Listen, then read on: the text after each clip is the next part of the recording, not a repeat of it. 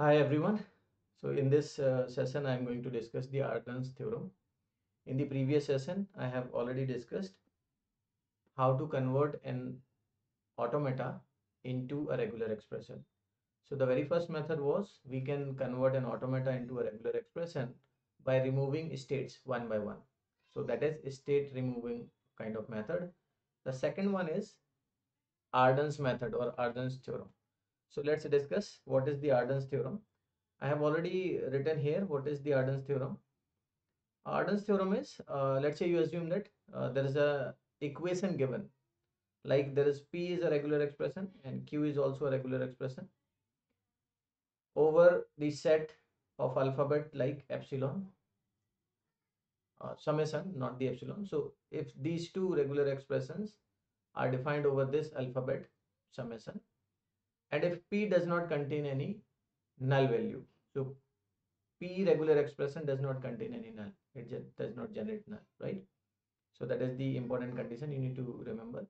Then the following equation, let's say it is given. So R is equal to Q plus RP. Okay. Now what Arden says that if this is the equation and if R is does not generating null, there is a unique solution for this regular expression or this equation like R is equal to QP star. So that was the theorem given by the Ardens. Now first we need to check or we need to look for how the Ardens has been given that particular thing and what is the validity of it. So if we want to validate this particular thing, let's say, so the very first thing we are validating it. So how we validate? Now our equation is given R is equal to Q plus RP. If Arden's theorem, there is only one unique solution exists for this particular equation, then let us replace this particular R with that particular value which Arden's is saying. So the unique solution is R is equal to QP asterisk. So if we replace here, it will give us Q plus, instead of R I am writing QP asterisk followed by P, right? So if I take or if we will take this Q as common, there will be epsilon plus P asterisk followed by P, right? So when we take common something, like if I write Q epsilon, it will be Q only. So if you take Q as common, epsilon will left like this, right? And this thing we have already understood in the previous class when we have discussed a number of regular expressions.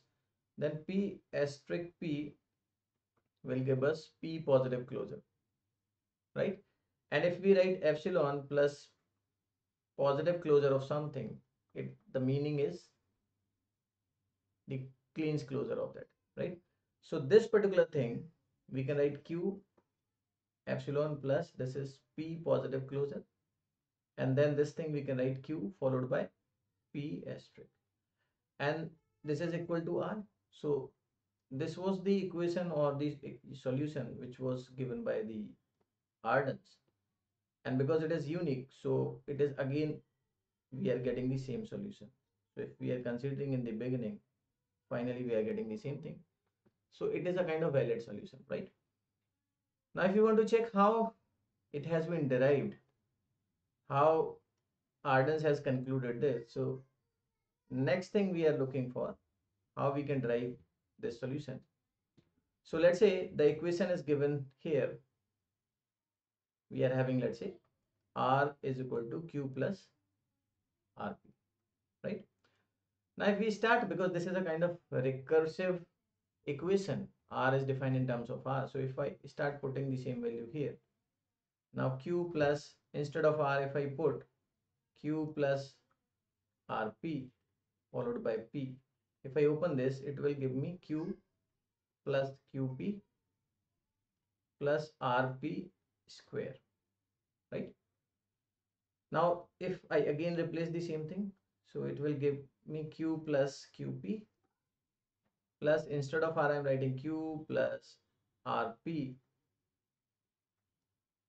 P square.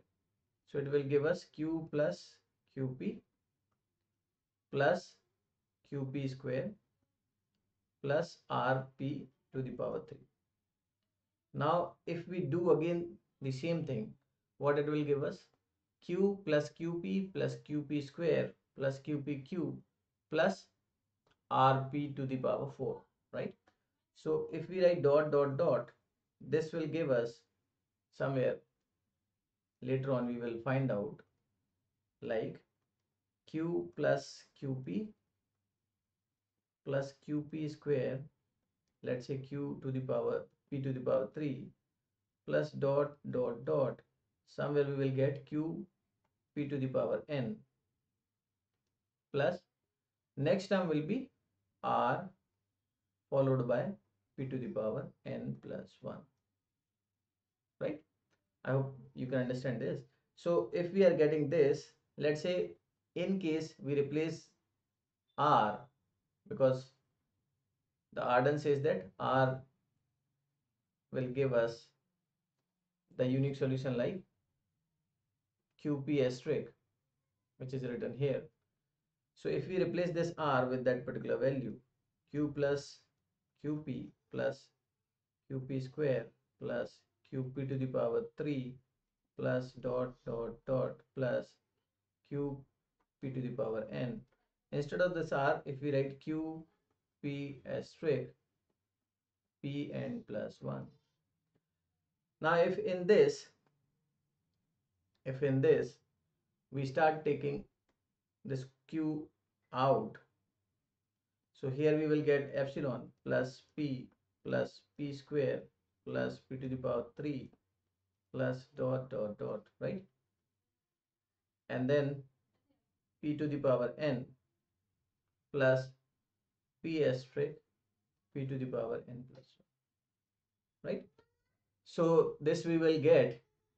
Now if you look at this particular series and specifically this term which is written p asterisk, so if I write p asterisk or p cleans closure and multiplied with p to the power n plus 1, because this asterisk can be 0 or a number of things, so whatever you write, like I told you in the previous discussion when we were discussing the properties of regular expression, if I write p asterisk dot p asterisk, then it will be equivalent to p asterisk only. And if I write any subset of p asterisk, let's say p asterisk, and if I write p to the power n, and obviously n is less than the maximum possible value of this asterisk, then it will also give me p asterisk only, right? I hope you are getting. So what we can write, this thing which is written here, this thing we can write as p asterisk. This p n plus 1, p to the power n plus 1, it doesn't affect the thing. So I'm just cleaning it, I'm just writing it p asterisk.